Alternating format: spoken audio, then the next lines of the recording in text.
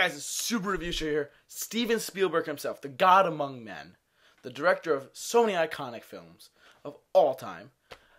In my opinion, he's better than Christopher Nolan. I'm just kidding, but my opinion is just as valid as anyone else's, but that's just me. He has recently spoken out and said that he will not recast Indiana Jones and Harrison Ford. He said, look, he's like, no, I am not replacing Harrison Ford as Indiana Jones, and he's going to stay that way for as long as he can. There were rumors of Chris Pratt, Bradley Cooper, Ryan Gosling, if I'm not mistaken, but the fact that they're not changing him is a good and bad thing.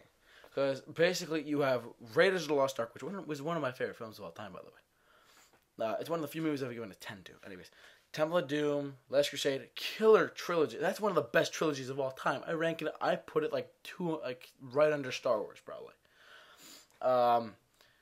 And then you get to the Crystal Skull, which I saw Crystal Skull in theaters, and it was okay.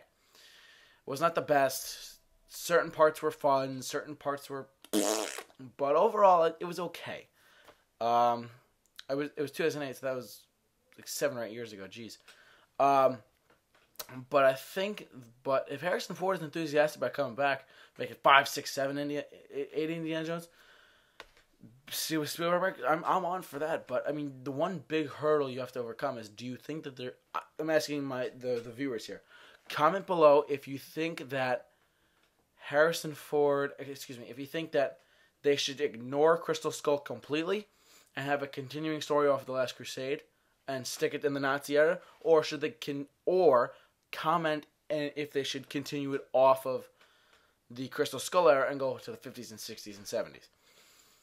If you want the 50s and 60s, comment anyways and just spread your thoughts, share with your friends, obviously. But if you wanted to ignore Crystal Skull completely and go back to the Nazi era and like the 30s and 40s era, that's where I want it to be. But comment below. I'd love to hear your thoughts. I'd love to interact with you guys in the comment section of this video. But for all your Indiana Jones updates, keep it locked on the Super Review Show. I'll see you later.